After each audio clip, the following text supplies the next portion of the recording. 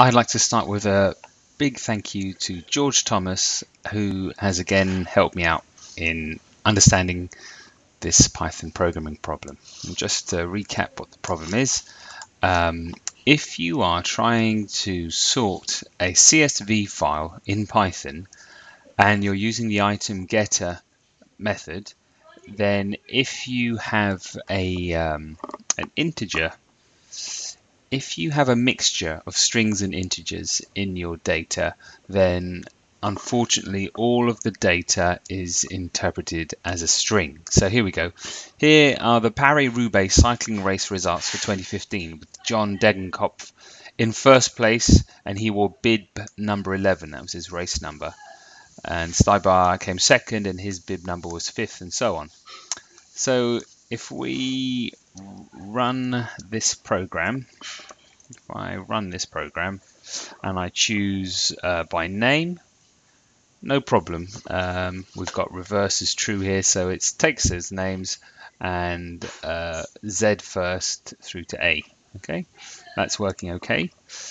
Now let's run it again, and this time I'm going to choose B for bib numbers, and you can see unfortunately 106, 11, 126, it hasn't, so you can looking at that first number, 1, 1, 1, 2, 3, 5, 5, 6, 5, 6, 8. It's not seeing that this is, it's only reading that first digit because it's interpreting it as a string.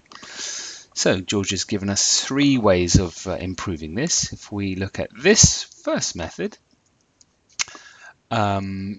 we are going to create a function that takes the rows pulled out from the CSV file and insists on restructures the data.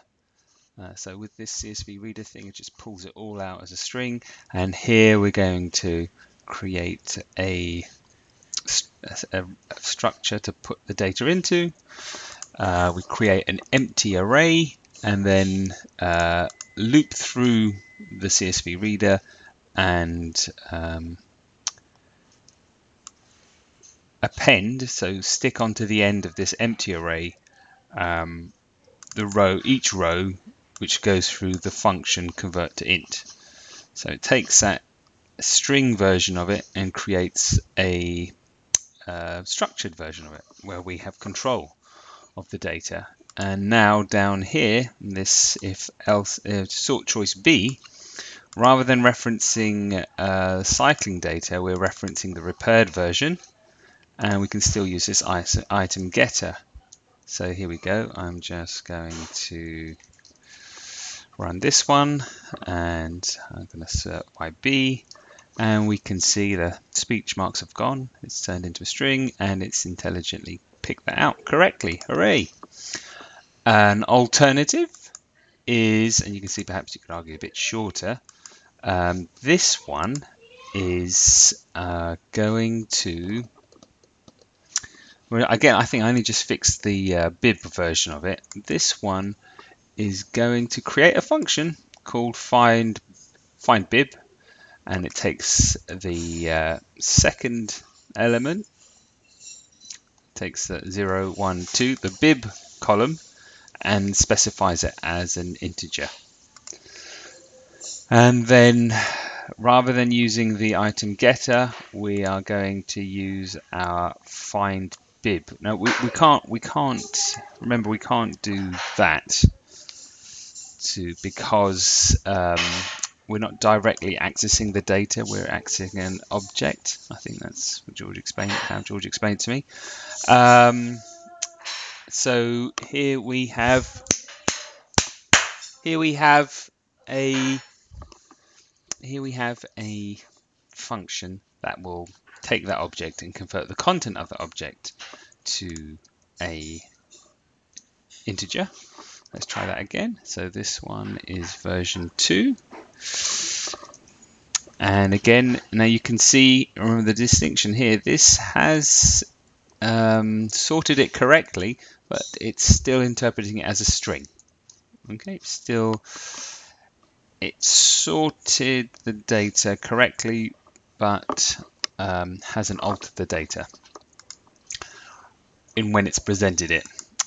And this third version is slightly simpler. It uses something called a lambda, which you should look up. A lambda is a bit like a function. It's a type of function. It's a type of function. It puts the. I'm not going to explain what a lambda is. You're going to look that up. So it's a type of a function. It's a shorthand, and it basically you can see this is content of the function we had before, but will achieve the same results. So here we go. By B, and again. Okay, so there's three choices. There's the inline lambda, there's the function, and then there's the altering the data from the CSV file into another version in memory, which you've specified the how the data's how the data types used. Okay, hope that helps.